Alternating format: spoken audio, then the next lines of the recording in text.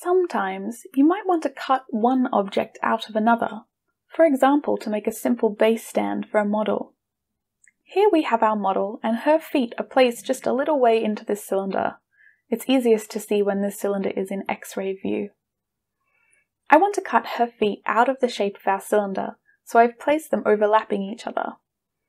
To make the cut, first select the object you want to cut from, in this instance the cylinder, and then hold Shift and click the object you want to cut out of that shape. Then select Boolean Difference and hit Accept. And there we have it. Because this function deletes the object you're cutting, you might want to first duplicate that object using the option in the Objects browser, and then perform your cut. G'day! Please like, share, subscribe, hit that bell icon, and share me around. If you have any questions about this content, or you just want to hang out, I have Twitter, Patreon, Discord, and a website. See you later!